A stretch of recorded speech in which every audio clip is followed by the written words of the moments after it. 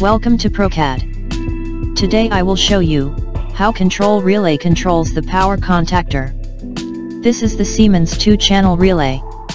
This relay is having common terminals, normally open and normally close contacts. When we will give power to relay, contactor will change normally open to normally close like this. Notice that relay is used to control high power appliances.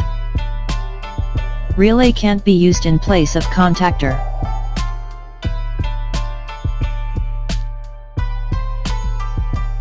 Now power contactor works same like relay, but it is having high current capacity.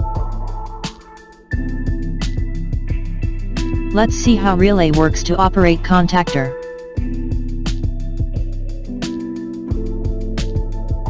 In this circuit, when selector is changed, first control relay will on, then it operates the power contactor to turn on contactor.